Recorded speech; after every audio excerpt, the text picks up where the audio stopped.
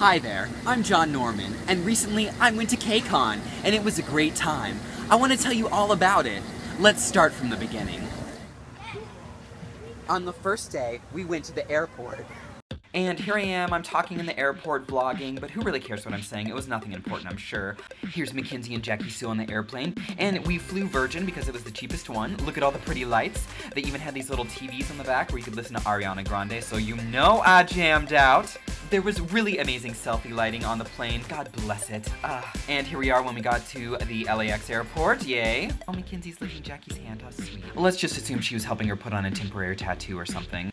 The place we stayed at we found on Airbnb, so of course the first thing that I have to do when I get there is take a selfie in the room, which was completely empty and had lots of ants, but whatever.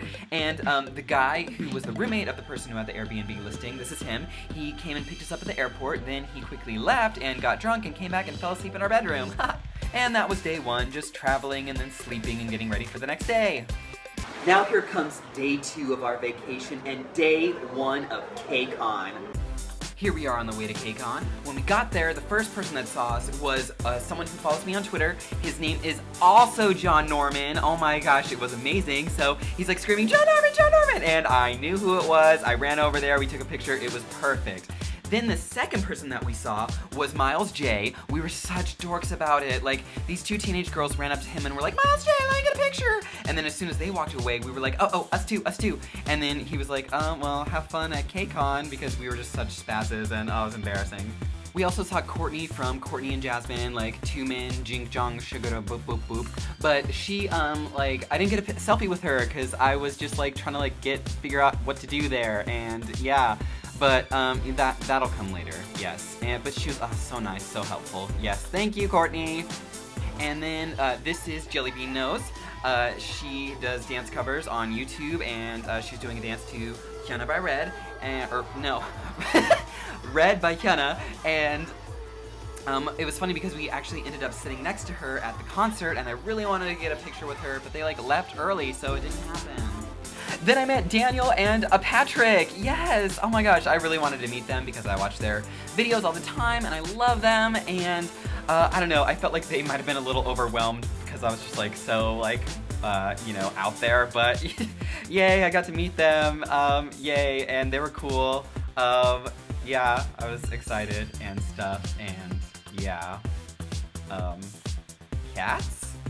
Then Shane's K-pop videos tweeted that he was gonna have a panel soon, so I went to the panel, and there's him talking, yes, hello! I didn't get to meet him either, but I wish I would have, and I think actually Jackie Sue did an interview with him, I'm not sure, I haven't seen the footage yet and I wasn't there, but hi Shane!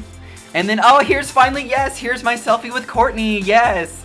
I was really awkward about this picture too because there was a lot of people that were stopping her to take pictures because, you know, she's like famous and stuff. And I was like, oh, do I walk up to her now or later or what? Because I really want a selfie, so I just did it and she was like, oh, hey, yeah, of course. She's just so nice.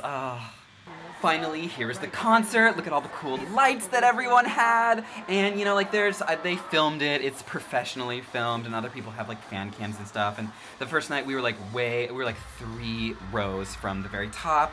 So I'm just gonna show you like, oh, that's my text tone. I'm just gonna show you just a couple clips, like my favorites. My favorite was of all the performances from both nights. Teen Top, I wish they, I love their songs. I really wish they would have sang No More Perfume on You, but still, they were my favorite out of anyone. This is not Teen Top that I'm showing, but whatever. And yeah, G-Dragon was kind of a douchebag, but like that's kind of his thing, so whatever. He just came out and all the other people were like super cordial, like, hello, thank you for coming to see us. But he's like, hi, it's me. You know who I am. Sorry, that's my G-Dragon impression. It's just a half step away from Lil Wayne. When we were leaving, another person that I talked to on Twitter named Cameron stopped and wanted to take a picture, and of course, because, you know, like, we talk to each other on Twitter, and so he tried to take a picture, and the camera would not work, and so I said, oh, I'll take a picture for you and tweet it at you, but yeah, here's that picture. Hi, Cameron. And that concludes day 1 of KCON. God, I was exhausted at the end of the day, but oh, it was fun. Fun, fun, fun. Next was day 2 of KCON.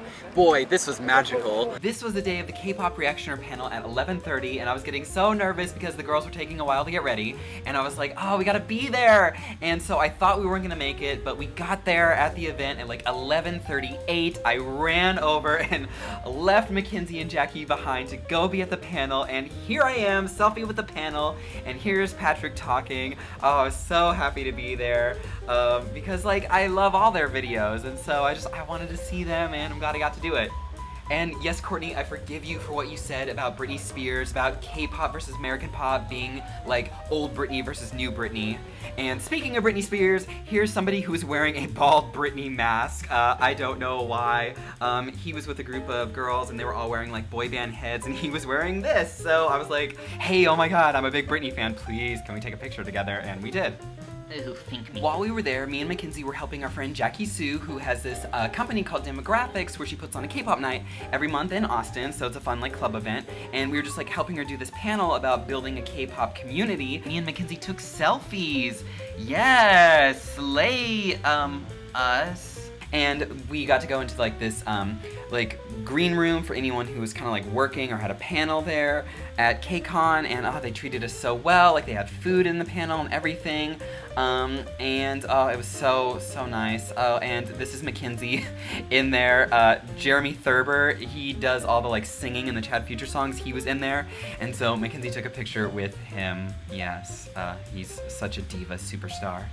Then I headed over to the LGBT panel where I met Soundly Awake, and of course I had to get another picture with Miles J. And here's this amazing dance troupe. Daniel J was in it, hi. And also, oh, that silver-haired guy, he was so good. Daniel J, if you see this, if you know him, tell him he is so good. You were so good, silver-haired guy. And then I met Dylan, yay! Channel of Dylan, woohoo, yay! And I want this DJ at my next birthday party. Yes, DJing Crayon Pop, correct! And then here's a couple clips from the concert from that night. Ooh, Cian Blue, yes. Kiss on me now. Ooh. And then Girls' Generation, yes. You know, I felt like they could have sang, like I really wanted to hear I Got a Boy and the Boys. They did not sing that, but overall it was a really good show anyway. Yes, it was so cool. Like our seats were closer on the second night.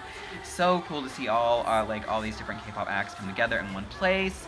So good, yes, KCON, you are life-changing. But I was so sad that this was like the last day. Like I didn't even realize it till we got to the concert that like, oh, KCON is over. Oops. Yeah. This was the last day of our vacation. It was the day after KCON and we were unsure of what we were gonna do. So naturally, we had to go to Venice Beach, and we had a little photo shoot before we were waiting for our, you know, Lyft, Uber situation to get there. And, you know, fabulous pictures. Here we go. Here's a selfie in our Uber ride, and here's a picture of Venice Beach. Here is me trying to do the touch my body dance and not doing a very good job. Mackenzie took some cute pictures, and then I tried to take a cute picture and of me running on the beach. Yeah. Oh Johnny. Oh. But when I posted this picture on Twitter, then Ariana from K-pop Derps was like, hey, I'm at Venice Beach too. So then I walked over and I met K-pop Derps. Hello. Oh, they were delightful. I wanted to hang out with them more, but they were leaving to go do the reactioner hangout over in K-Town, and so we went over there too after we ate fish and chips. We went to K-Town, and the first thing that happened when we got there was one of the workers inside one of the stores kept following Mackenzie around everywhere. So she pouted and stood outside of the store, and he followed her too. Boy, how fun. Here he is! Look at how cheeky he looks. Ugh. Then I met up with the other YouTubers, but by the time I got there, K-pop Derps had already left, and so did everyone else.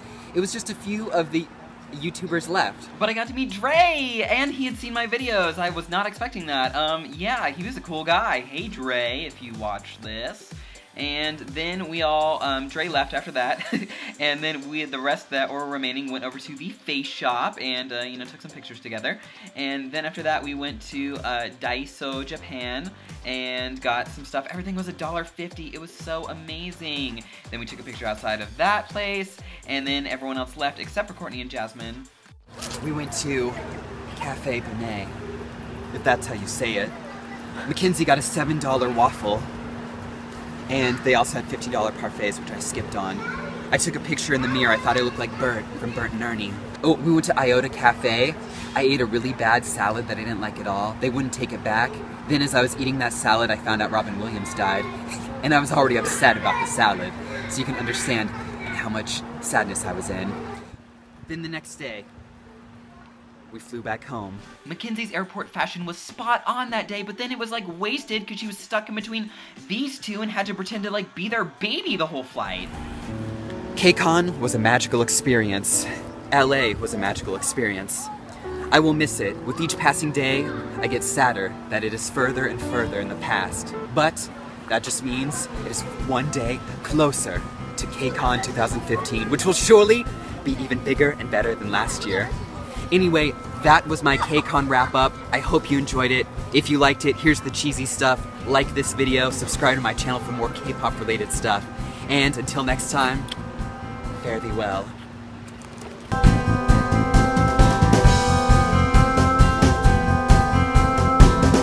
I want this picture of G-Dragon because he has a cockatiel on his shoulder, and there's no reason why he does, and I love it.